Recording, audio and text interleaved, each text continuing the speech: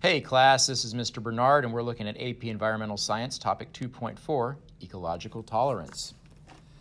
Ecological tolerance is defined as the range of abiotic factors under which species can survive. And abiotic means non-living factors. And we can graph ecological tolerance here with survival rate on the y or vertical axis and the abiotic factors on the horizontal or x-axis. And if you don't know what abiotic factors we're talking about, it could be moisture, light, pH, salinity, temperature, soil type. And the survival is graphed on a bell curve here. In the middle of the bell curve, we have good survival. And on the edges of the bell curve, it's not so good.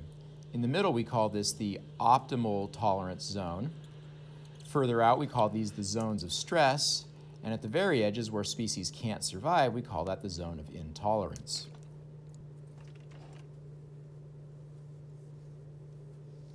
Now, some species have very wide ranges of tolerance, and others have very narrow ranges of tolerance. Now, let's look at how that plays out with a species' food source. Now, food sources aren't abiotic, but they are dependent on abiotic factors. The plants that grow are dependent on the soil and the pH and the temperature and the salinity and all that good stuff. So, we may have a species with a very narrow range of tolerance, and we'd call that species a specialist. If the species has a wide range of tolerance, we call that species a generalist. Now, with relation to food sources, let's see how that plays out with bears in the Arctic.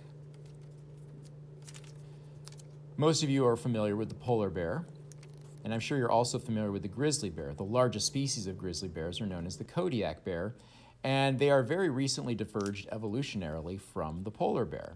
Now, the polar bear, as you're aware, is dependent on sea ice. It walks out onto the sea ice where it will then hunt seals that come up to breathe. And that's how it gets the majority of its food source, and it's specialized to do that. However, as the sea ice melts, the polar bears are having to look for other food sources.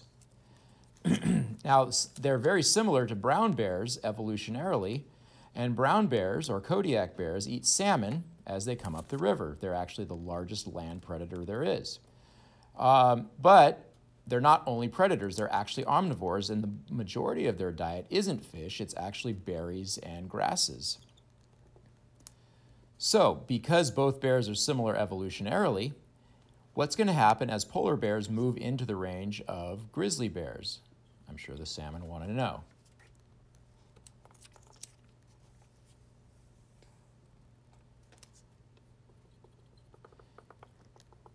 So, generalists are adaptable, and they have similar physiology, and these bears have very similar physiology to one another. Now, these bears diverged recently evolutionarily. Will they converge once again? That is yet to be seen.